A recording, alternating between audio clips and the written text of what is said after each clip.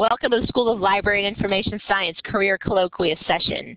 My name is Jill Cleese, and I'm the SJSU Career Center Liaison to SLIS. Thank you for joining me tonight. We have the great pleasure to have 3 librarians from the San Jose Public Library with us to share their tips and pointers for making it through the application process and on to the interview. So let's get it started. Our first speaker is Sandra Stewart. So go ahead, Sandra, take it away. Okay, hello everybody. I'm Sandra Stewart. I'm an acting division manager at San Jose Public Library, and I get to introduce our session. We're covering the application process, supplemental questions. We're going to have some interview tips, a little true or false session, and then we'll open it up to questions from the group. San Jose Public Library is a large urban public library. We now have 23 library locations. We serve a population of nearly 1 million. Our main library is a joint public library along with San Jose State, so it's a joint university and public library. We have 6 million visitors per year. 11.5 million items were loaned last year. We have a lot of programming. We've had over 10,000 programs, and we've been hiring recently. We've been doing a lot of hiring recently because we opened, or rather reopened, 4 branch libraries during this year, 2013. We've hired probably about 150 people over different classifications, equaling to about 70 full-time employee hours. Let's see what this next slide says. Oh yes, we're hiring. So that's the good news. The good news is that libraries, now that it looks like the financial crisis is perhaps subsiding, libraries, which are public libraries, which are government agencies, are starting to look at the possibility of our funding returning and us being able to build back up our staffs. And that's the good news. The bad news for you as new graduates from library school is that you're competing with people who were laid off. So you're also competing with people who graduated from library school last year and the year before that, while a lot of people were being laid off. So there's a lot of competition in the market. During our last recruitment process, over 300 people, like 350 people, applied for 7 positions. Half of those didn't qualify because they didn't meet the minimum requirements that we had published. And many of the remaining half of those people didn't answer the supplemental questions completely. And so that's why we're here today, to give you some tips on how to rise to the top when you're job hunting. So I'm going to go over the application. I would say just about all of your applications are going to be online. And a resume may not be enough. You may have to fill out a very clunky online application. You may have to sign up for an account with the government organization so that they can plug you into their personnel system. And you may have to fill out everything that you already have on your resume onto these online applications, and it feels clunky. You can cut and paste as long as it makes sense to do so. The other thing is, hold on, let me look at my notes. Like job responsibilities, responding to things like that on the online application. It doesn't hurt to also attach your resume, and some of these online application processes give you the opportunity to do so, but you may also want to email that resume as an attachment to HR for that system. Make sure that your contact information is correct. HR isn't going to call you back to see if it was correct. So you need to make sure that the information that you have there is spot on, especially your email address and your phone number. Don't hesitate to contact HR to make sure that your application was accepted. If you don't receive a confirmation via email, call to make sure they got it. I know for me, I recently did an application locally through my own system, and the online application just was eating everything that I was entering into it, and I had to resend this application at least 3 times, and then I finally just put it all in an email and emailed it to HR. So it even happens to me. Confirm your references. When you're coming up with your reference list, contact the people that you're going to put on the list. Don't let it be a surprise for them if they get a call about you. That could blow up in your face. So you really want to make sure that the people on your references list you've talked to recently and they've agreed to be a reference for you. That's really important. And, well, I said this before, remember to save all of the information that you're doing. Save it. Don't be this person. It can be very frustrating to put a lot of time and effort in crafting an answer to a supplemental question that has multiple parts, and then it gets eaten. So, you know, I would recommend that you take all of the supplemental questions, put it in a Word doc, do all of your composing, and save often. Okay. So now we're moving on to Katie. She's taking on the next part.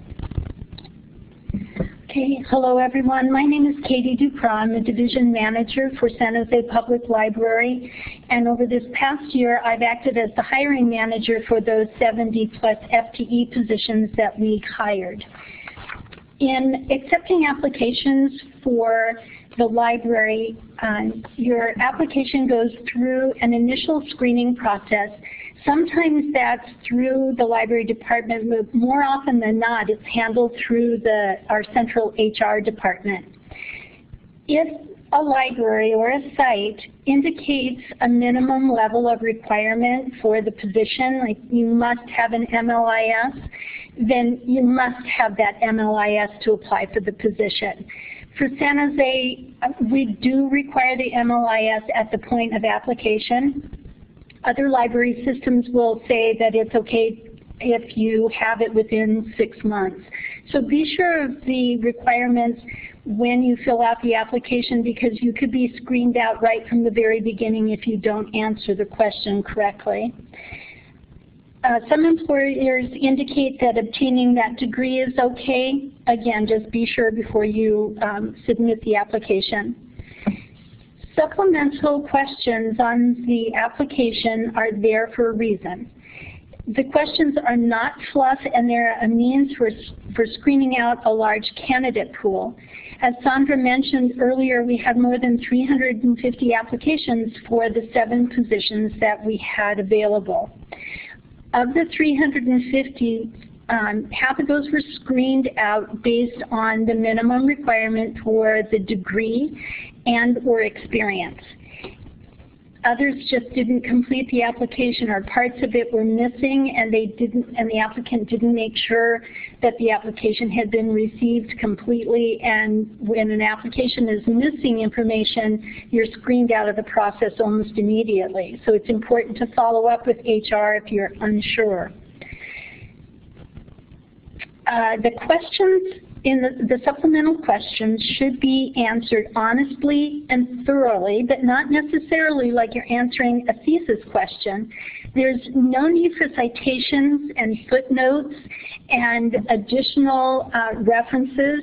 We just want clear, concise answers that fully answer the question that's being asked. There's a lot of information on the internet that indicates that your application should stand out, and it should, because it's done completely and correctly. Quirkiness and humor is okay, but don't take it so far that your application becomes a joke. Supplemental questions also give an applicant an opportunity to discover if it's a place that they would like to work. The questions will give you an indication of what's important to the library. Do they mention trends, technology, or story times? Take that as a clue that these are important issues. Tailor your answers accordingly. For example, at San Jose, we ask applicants if they have knowledge of our San Jose Way service model. Specifically, do you have knowledge? And then we supply a URL for people to do further research. It may seem like a simple yes or no question, but it isn't. This is your opportunity to find out about us and the way that we provide service. This is a form of that question, why do you want to work for us? If it's asked, the employer wants to know, what about us appeals to you? How would you fit into our way of doing business, and can you fit in with us? For our part, we have a very specific service model. We want people to know this ahead of time. Think about it and tell us if they think they would fit into our way of providing services. If you're looking for a traditional service model for libraries, San Jose is not the library system that you would want to work for. But you won't know that unless you do further research. It also is helpful as you go on in, if you go on into the interview process, to understand what the library system is and what they have to offer. Be sure that you're answering the questions. That seems pretty basic, but sometimes the answer just doesn't fit with the question that was asked. And I can't stress this enough. Proofread, proofread, proofread. Librarians notice misspellings and mistakes in grammar. So be sure to have a friend, a colleague, or an instructor read your response. Seek feedback. Excellent answers, free of errors, will move you forward. However, even the best of answers that contain misspellings, grammar errors, run-on sentences, etc., will be noticed, and you will be moved to the bottom of the pile. Remember, too, that sometimes the answers to supplemental questions are not available to the interview panel. Don't worry about repeating yourself when you get to the interview. It may be the first time that people on the panel have heard your story. So if a question is asked that you think you may have covered already in the supplemental questions on the application, feel free to repeat yourself and tell the full story. It's important to get the information out. For San Jose, the information in the interview is the only thing that we can consider, not the information that was contained in the supplemental questions on the application itself. Hi, this is Angie Miraflor, and I also work for San Jose Public. I'm also an alum of SJSU, and I manage the centralized programming in a children's room here at our main library at King. And I have some experience doing some interview. I was on an interview panel to hire librarians here, and I've also done some interviews too, like to get this job. So I'm going to talk about once you do those supplementals, fill out the application, you actually get in for the interview. So probably the biggest thing is to really prepare for the interview before you even step in to the interview room. Research the organization, look at their mission statement, look at their events calendars if you've noticed. And like what Katie was saying, you can see in those supplemental questions what, for example, what San Jose is asking is what we feel is important. So we usually have a question about like programming and outreach. And so look on our website and see what kinds of programs and events that we have, and get a kind of a feel of what we feel as the library priorities. If you know someone that works for San Jose Public, talk to them. You know, visit some branches if you're close by. You know, do all that investigation to kind of get the feel of the organization. Because in the end, you're also really you're trying to feel out whether you want to work for that organization as well. So this is like good research for you too. I know that we had one person who was hired here as a librarian, and she said that one thing she did was kind of create her own list of questions that she thought the interviewers were going to ask her, and she videotaped herself. Or recorded herself. I don't think we use videotapes anymore, but recorded herself so she can see like what she looked like and how she responded to answers and watch them. So that's her technique, and it really works for her because we have her on as a librarian now. You know, try and find like those kinds of studying techniques like you would for a class, and apply those to your interview. And also it's okay to call HR and ask them who's going to be on your interview panel. I'm not sure if they'll exactly tell you the people, but at that time, because they just may not know at that time, but it's not a bad question to ask. They're going to let you know who those people are the day of the interview anyway, in case there's a conflict of interest. But if you find out like a youth services programming librarian is going to be interviewing you, you think about those things, and so make sure and kind of talk about youth services programming while they're there, because that's going to be their interest. So after you do all of that homework to prepare for the interview, make sure that you arrive ahead of time and make sure that you're dressed well for the interview. Unfortunately, we've had experiences when people weren't. So I think that tip that you always hear about, dress for like the job one step ahead of you, or something like that. I think that really does work. And it just shows that you're taking it seriously. And I think interviewers really appreciate that. It is okay, I know a lot of people ask if it's okay to have like notes or a notebook to bring, or like a portfolio or whatever, and that's fine. I think having like a couple of copies of your resume, your references, some smaller notes, like something that won't be distracting, is good. But if don't necessarily have like your iPad or a tablet or a laptop or binders of information, mostly because it's going to be really distracting to the people interviewing you and to you. I mean, a lot of times you're not going to have hours to talk to these people. You really have to capture the intention and engage the interviewers for a really set amount of time. And so to pretty much waste it rustling through papers or trying to open a file on a laptop that's not loading as fast as you'd want it to is really gonna, it won't be really good during the interview, and it won't really give a good message. So also have several stories. In Library Land, we like people stories, things about times that you've delivered really good customer service, times where you had to deal with a difficult customer, and make sure that you have those stories solid. A lot of times, depending on the question that we ask, you could probably pull from those several stories as an example of customer service, an example of outreach, an example of a project that you had to lead. And we like those stories. Those anecdotes really help out. You probably heard me say customer service a lot in the last couple of minutes, and that's really important. That's something that we really emphasize at San Jose Public, and all libraries. It's all about customer service. We're a people career. So make sure, and if you've never worked in libraries before, that's okay. I'm sure there's some point where you've had to deal with some kind of customer service, or it was a job you had in college, or if you do volunteer work, or if you help out at your church, or something where you've had to work with people in some kind of aspect of customer service, and make sure to bring those stories in, and to be able to connect them to library services is even better.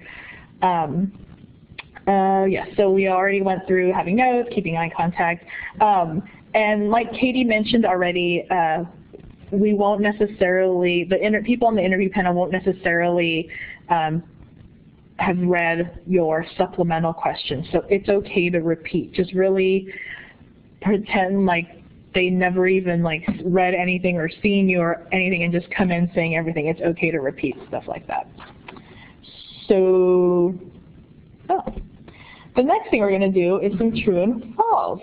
I don't know how, whatever that slide. So we're just going to go through some true false. You can raise your hand if you think the statement is true. We may have already given you the answer to this one, but that's okay. We'll go through it anyway. I think there's like a little hand icon at the top there that you can. There we go. So you can all hear that ding. So the first item we have here is that humans don't actually look at my application. How many of you guys think that's totally true, according to the picture? People are saying yes. Okay, well, we'll just keep going. So that's, we're speaking on behalf of San Jose. Isn't it just someone else? no, it doesn't come up. Oh, okay. Okay, good.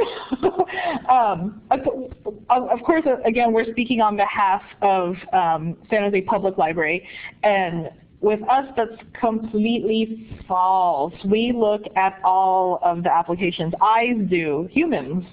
And so I know a lot of people have heard that applications, though, they have like computer programs that will run through and pick out keywords, and if you don't have those keywords, your application gets tossed to the side, and that's not true.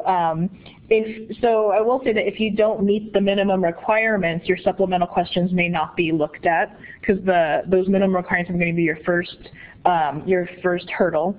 But those supplemental questions do get read, and I have anecdotal proof by seeing Sandra and Katie here with stacks of applications in their office. I'm like, okay, I won't bother you till later. So that one is a false. All right, our next one. I've worked at this organization for years. I'm guaranteed an interview. How many of you guys think that's true? Show of hands.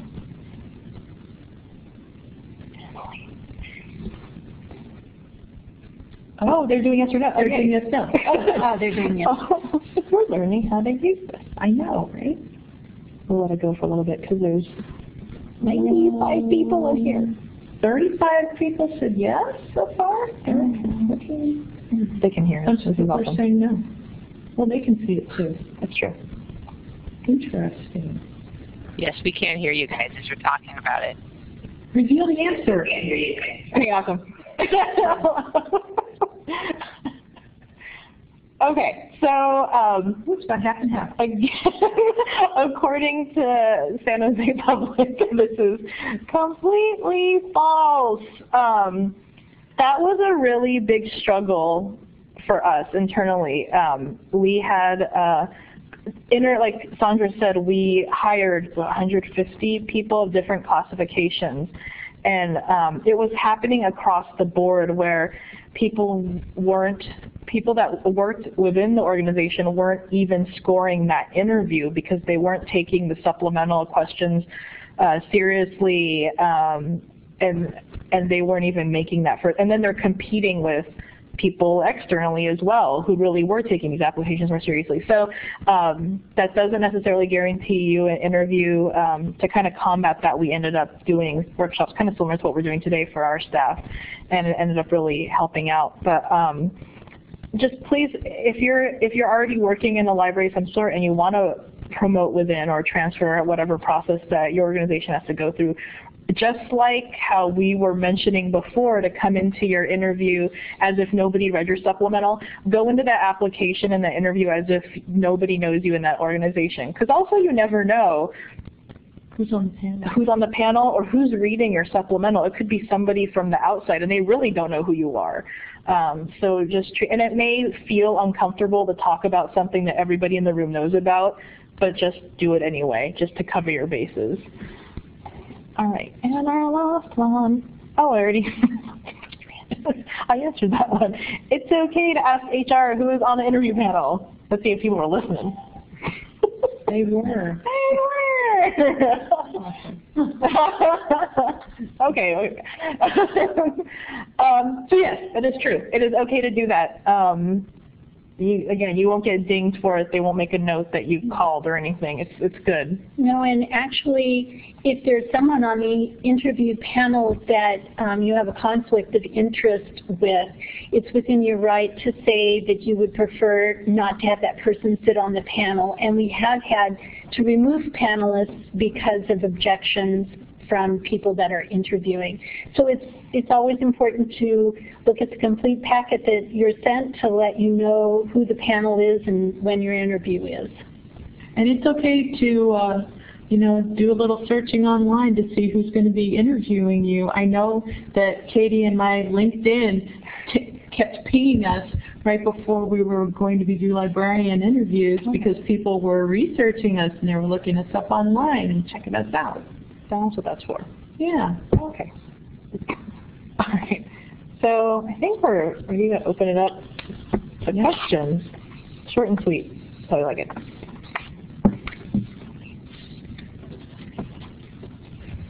Somebody says, asking a panelist to be removed seems a really high risk. Seems you show yourself as a problem. Well, not necessarily. It just could be that you know them personally. They could be a relative. It may not necessarily be someone that you've had a problem with, but just someone that could create a problem down the line because they knew you or knew of you rather than you're the problem. Yeah, because you don't, from what I understand, you don't have to say why it's a conflict of interest, do you? Or do you have to? No, you don't have to state, I have a problem with this person because, just that you see that there could be a problem. It can be a subjective process, although for the questions that we ask on the supplemental part of the application, we have key concepts that we want people to hit. And so we look for those. Our first question, and this is no secret because our supplemental questions are out there for everyone.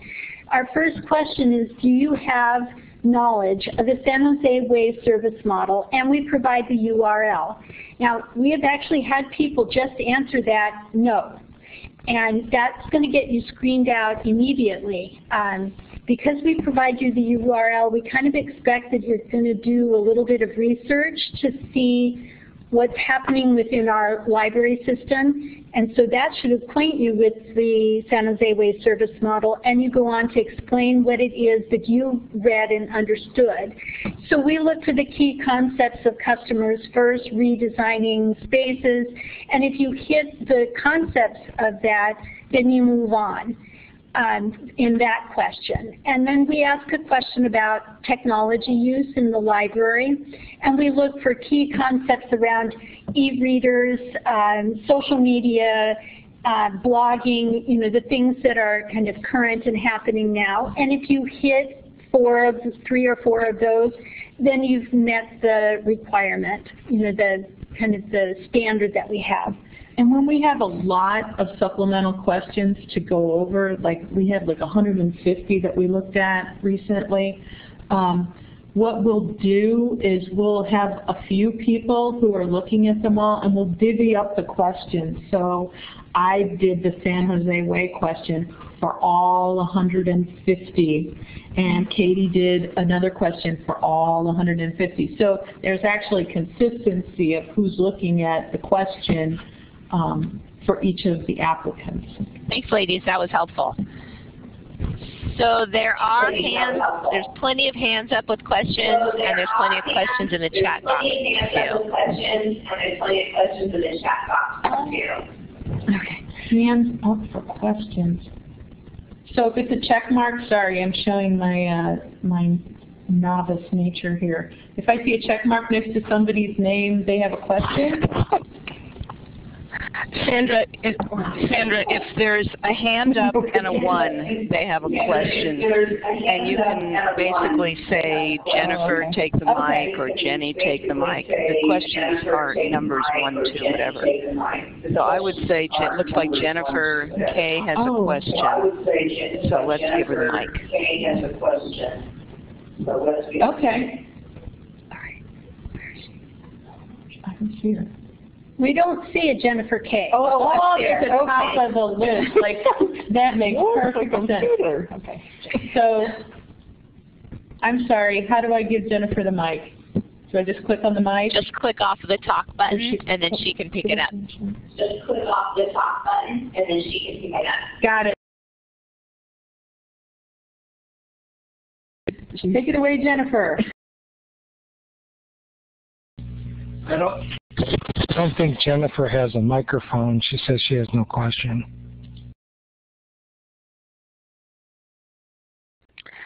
The next Jennifer can pick up the mic, or Jenny, or Evan, or Beth. Go for it and ask questions.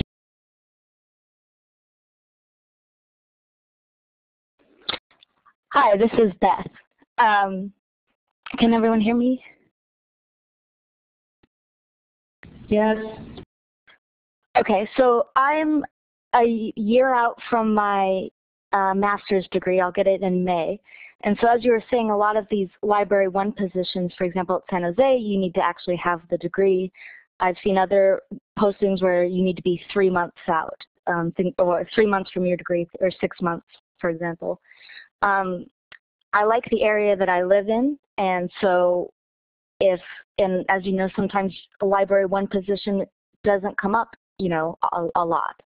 But I do see positions for like Library Assistant 1 or things like that. Are those positions something that I should be take time to apply to, or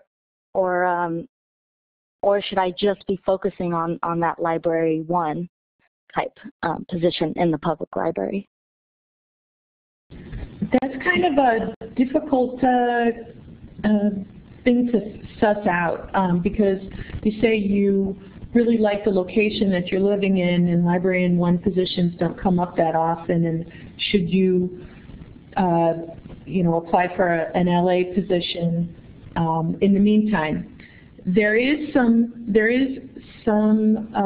you know, good things about doing that. You could get your foot in the door in a system that you would like to work at.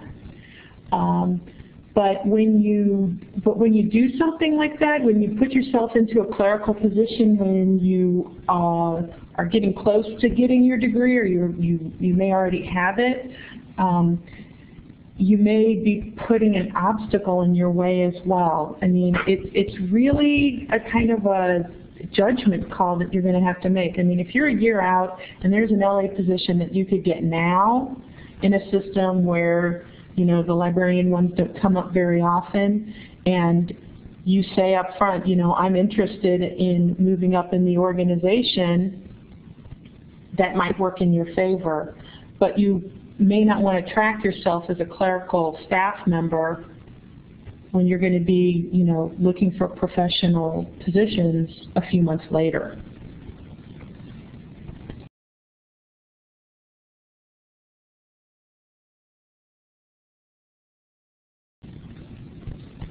Next question.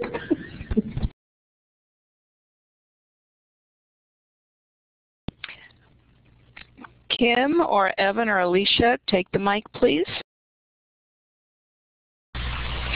Hi, this is Alicia. I actually have a question about after the interview process. What's really the protocol on sending either thank you emails or a thank you card to the members of the interview committee? We're actually of two minds here. I think for a couple of us, it doesn't matter if we get a thank you, a follow-up thank you, or a follow-up note, and one of us kind of likes that idea. I think probably to be on the safe side, an email to the panel members is probably, in this day and age, adequate to let them know that you appreciated the time that they took. Yeah, email.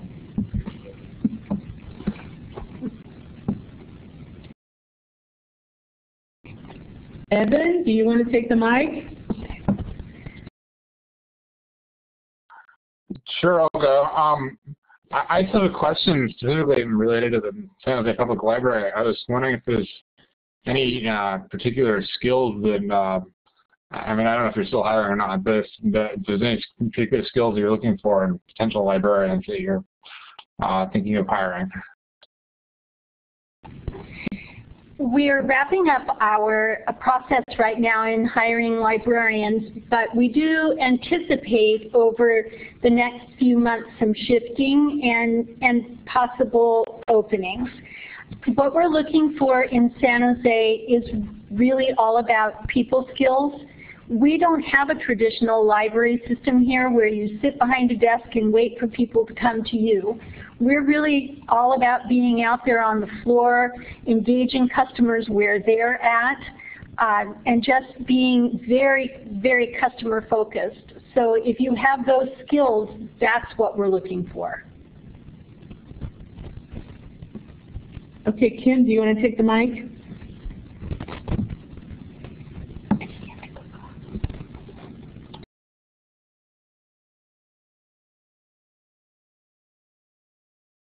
Sorry about that. I had a difficulty.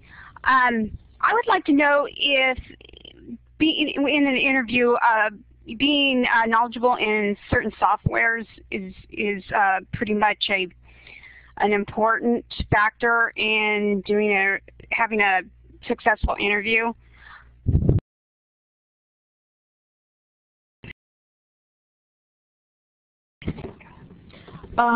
Being skilled in certain software, it depends on the position.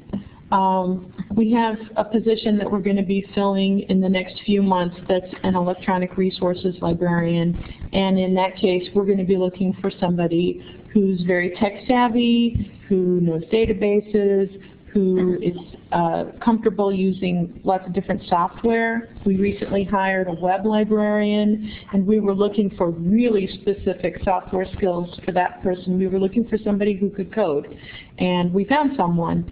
But the pool of applicants that we had was much smaller than the generalist librarian positions that we mainly hire. Paul, do you want to take the microphone? Yes, I had a question about, and a couple of people I think had this question.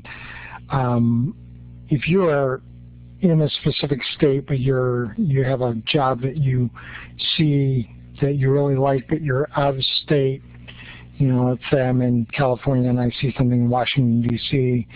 I mean, how would you go about attacking those jobs that aren't near you, and what are the realistic chances of getting them? Well, I could speak to this because I did it about 12 years ago. I lived in St. Louis, and my husband had gotten a job out here in California, and I was doing a cross-country job search. And actually the CLA job list was very useful to me, and I was looking specifically in the Bay Area for positions, and I actually did several phone interviews at that time, and we're willing to do phone interviews as well. We've done several phone interviews recently, so don't feel that you are not, because you are not physically close to where you're applying, that you're just out of the pool. You still have a shot, and if it's something that you're moving for a reason, or you really have a strong motivation to get there, they'll seriously consider you. Kristen C., do you want to take the mic? Yeah, my question was actually very similar to Paul's. Pretty much I'm interested in applying out of the state of California once I graduate, and I just wanted some insight into how the process is any different. I think it's really, really important if you're looking at a library system that you're not familiar with to really do your research so that you show your interest to the people that are looking at either your application or considering you for an interview. I think it's harder when you're coming from out of state to convince people that you would really move for the job. But if you know a lot about their library system and can show that in either your questions or the phone interview or a face-to-face, you stand a better shot. Okay, Nathan, you're up. Hi, I was just curious about applying for like a librarian 2 position as your first job, especially if it just says you need like 1 year of experience in a library system or 2 years. Is that unlikely to happen if you have not worked in a library? Or, for example, I volunteered at my library for a year, but I still need to probably just apply for librarian 1 positions when they come open? Yeah. Actually, because most libraries, well, public libraries are city or county agencies, we're bound by some pretty strict rules. And if you are coming into a library as a brand new librarian without the professional paid work, chances are you're going to start as a librarian 1. If internally, to be a librarian 2, you have to have 2 years of experience as a librarian 1, that's going to hold true for somebody coming from the outside as well. People do start here as librarian twos, but they come to us with a lot of experience elsewhere, either as a school librarian or in a public library or perhaps an academic library. But generally speaking, because of our hiring rules, people with little to no experience start as librarian ones. Okay, Susan, you're up. Hi, thank you. Nathan kind of touched on that, and that's volunteering. You know, I have interviewed recently for a job in a public library within California, and you know, found that I was able to move into the interview phase because of volunteering. So I just wanted to get a flavor from San Jose on how you view, I'll call it strategic volunteering, for someone who's really stepping in, stepping up, and wanting to contribute to a system with the hope of a future job. Okay, yeah, volunteering is very good, and when we're looking at applicants, if we're looking at people who are pretty much in the same place, if somebody has experience, paid or unpaid, that's certainly going to speak well for them as opposed to someone who doesn't have experience in a library. But then again, experience working with people and lots of strong customer service experience is really important to us in San Jose because of our really strong customer service ethic that we have. Just recently, we have hired a couple of people that had been working at clerical levels in library systems, and then because of budget cuts, their positions had been reduced, but they were still in library school, and they had a very, very strong interest in continuing in the field. So they volunteered to provide youth services and created programs, and they were actually sent to CLA to present a program, and then we hired that person here because of those skills that he developed elsewhere in the library system as a volunteer. And then another person that had a paid internship during her school terms, but then after was not able to be brought onto the library system again because of budget reductions, but she had continued to volunteer at 2 different library systems. So we really consider strongly the volunteer experience if it's relevant to what you are applying for within our system. Mm-hmm. And really take advantage of the internship listings at SLIS, because one, you'll get credit for doing it towards your degree, but also those SLIS internships, they have to abide by a certain structure. So it's like what you were saying about strategic volunteering. Like, they have to make sure that you're going to be doing librarian work. So you can come and volunteer at a library, but if they make you wash books all day, that's not necessarily going to build your librarian skills. Having these internships through the SLIS program will give you a better kind of breadth of what that, of what being a librarian is. Okay. It looks like we've exhausted all the people who raised their hands. Do we have everything? Questions in the chat box that we have responded to? We've got, it looks like some people wrote in questions and some people asked you questions, so we'll have to kind of see if we've already answered it. One of them is asking, what are some of the things that help an applicant stand out? Being really thorough in the answers that they provide. 1 or 2 sentences to complete a supplemental question isn't really enough to give us an idea of someone's knowledge of what we've asked them. To respond to a question such as, what's your experience with technology in the libraries, to say, I have experience providing blogging on my current library's website. That really isn't a good indication to us about what their skills or experience are. So I would say just being very thorough, but not so thorough, again, that you're making citations or footnotes, or that it becomes irrelevant. So nice, concise answers that give us the information that we're looking for.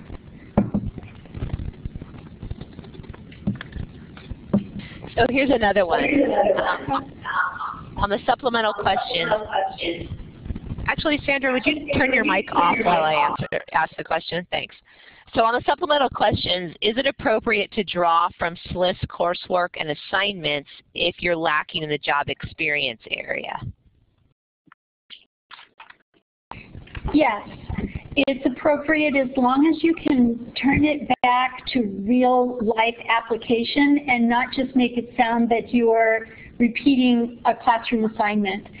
If you take something that could be relevant to what we're asking, like providing a program, and say, this is what I did in my class and this is how I would turn it into an actual program within the public library. As long as you can make it kind of a real life situation, then I think it's fine to draw from SLIS classroom work. Thanks, that was good. Here's another one from Amy. What are some other questions that you focus on or ask in addition to the customer service skills? We ask about programming, any skills or experience we have in programming or providing story times, youth services, Outreach. And outreach. Outreach for San Jose is a really big component of what librarians do, that willingness to go out into the community and make those connections, and then bring the library to the community, but also draw the community back to the library. So that's a real important one for us. Mm-hmm. And technology. That's a good one. I'm sorry, another skill that we really look for, especially here in San Jose, is the willingness to be flexible and to be innovative. As I said before, we don't provide traditional library service. We really are about looking forward and creating new experiences for our customers here.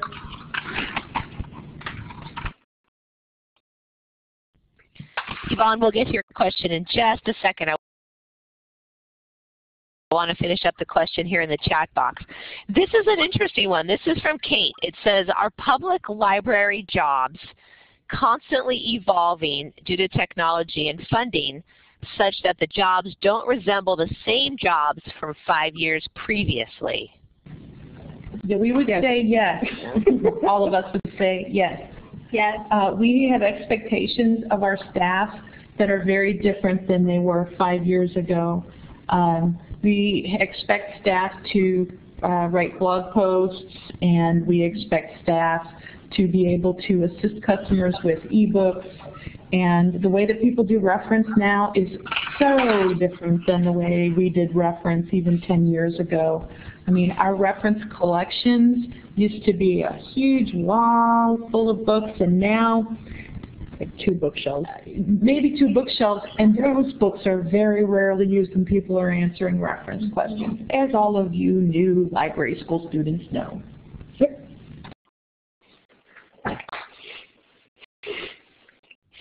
Go ahead, Yvonne. Go ahead and ask your question. Okay, I was just wondering, do you still have a cataloger position in the public library, and how do you do the cataloging? It used to be majority of the time the position was doing the copy cataloging or original cataloging or something. You keep emphasize on the customer service on the floor, serving the patrons. But what about the cataloging? What do you do right now? We have a technical services department, but quite frankly, most of our work is outsourced or is done, it comes to us pre-processed from our vendors. The majority of our cataloging is done on languages other than English, or those items that come to us from independent vendors. Copy cataloging is accomplished by library assistants and sometimes senior library clerks, and then we use our librarian staff to work on the languages other than English, and even for people that are not proficient in those languages. Sometimes we borrow records from other sources and bring them in, and that doesn't necessarily require a professional librarian to do that.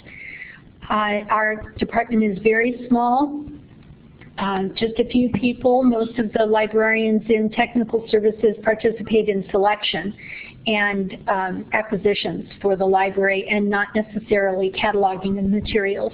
But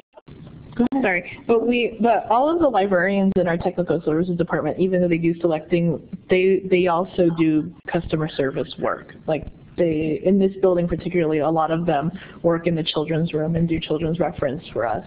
And we think that that's a good thing, because we want the librarians who aren't doing customer service on a regular basis, also the librarians who are in the web team, they also pull hours in the children's room just to get them out on the floor and to give them a little grounding, and this is what we're doing, here's our customers, and this is why they're here. Thank you. Hey, here's a really interesting question in chat. Jane typed this in, and I have received this question myself from students. So it says, so what happens when I offer to volunteer at the public library doing library-related tasks, and the librarian tells me I'm not allowed to do any library-related tasks because they are paid positions? She says the only things I'm allowed to do as a volunteer are scrubbing the shelves, offer after-school homework help, or help with the ESL conversion program. I don't know. Any thoughts? Yeah. Well, you know, in a union environment, there are some restrictions as to what people are allowed to do when they volunteer for libraries, and it's not necessarily the staff that make that call, but the restrictions placed on us because of our unions. Part of it's protecting jobs, and then also that we're making sure that people who are the professionals are doing the professional level work. However, some libraries like San Jose have engaged volunteers that are working at that higher level that can help with producing programs that do help not only with ESL conversation clubs, but they are one-on-one tutors in after-school programs and various other things that we have going on. I would say, you know, don't give up, but just recognize that it's not, if they're telling you you can't, it's not because they're trying to keep you down, but because they're trying to maintain that status quo with the union environment. Thank you. That's actually really helpful, because I never thought about the union aspect of it, but I've definitely had that question from students. There's one other question here in the chat. Let me find it again that I don't think we've addressed yet. It says, this is from Gina. What things are you looking for when it comes to programming? Angie. That's my question. I think like what Katie said, we're always looking for something innovative. You know, one thing that I've really been trying to focus on is having more programming with intention built around it. Like, you know, in this community, you put out a crafts program and 1,000 kids are going to show up, guaranteed, because children in San Jose, as most places, love crafts. And that's great. But you know, finding what those community needs are in those assessments, like, you know, looking at trends in the community. If any of you guys know about Pew Internet Research, they're based out of Washington, D.C., read up on that kind of stuff. So when you do have like a programming question, you know, they always have really good, insightful articles about what like this country is trending towards as far as technology and internet use and all different kinds of topics. But I think we're always looking for how to attract the people who aren't regular library users as well. I know right now we have a group of new librarians, and their real big target is this kind of this gap, I like to say, like post-college, pre-family, like 20s and 30s, where they kind of think, maybe I don't have to go to the library anymore, I finished school, but there's tons of stuff here for them, and they're really trying to target that group and then trying to develop programming that they would be attracted to, like doing stuff after hours or reaching out to them where they hang out and not keeping it necessarily within library walls. So we're really trying to look for like those new avenues and tap into those new library users. Yeah, anything else? Thank you. Here's another question. What's the best way to get that experience with ebooks and other technology as it pertains to the library? I would say do it. Go to your local library website and download download an ebook. Just try. Download an ebook. It's not as easy as you'd think. Get proficient at using the different. There's so many different vendors, and all of them are a little different in how you have to work with them. You might have to sign up for an account. Like, for example, Overdrive uses Adobe Digital Editions if you're using a Nook, but if you're using a Kindle, then you're going in a different direction. So I would say get a hold of some e-readers or your tablets, or download the apps onto your smartphone, as most people have smartphones, as Pew tells us, and practice. Because it's not as easy as you think. It's very frustrating when you first do it, and then you understand where the customer is coming from and why they're coming to you for help. So that's my recommendation. Thank you. We have one question here in chat that came up a little while ago, and we didn't get to it. The question is, do you consider customer service experience outside of the library field just as valuable, where'd it go, hold on, just as valuable library field, just as valuable as customer service experience inside the library? You know, yes, quite frankly, we've talked about this a lot. For San Jose, we're looking for a particular kind of attitude, and attitude and behavior is something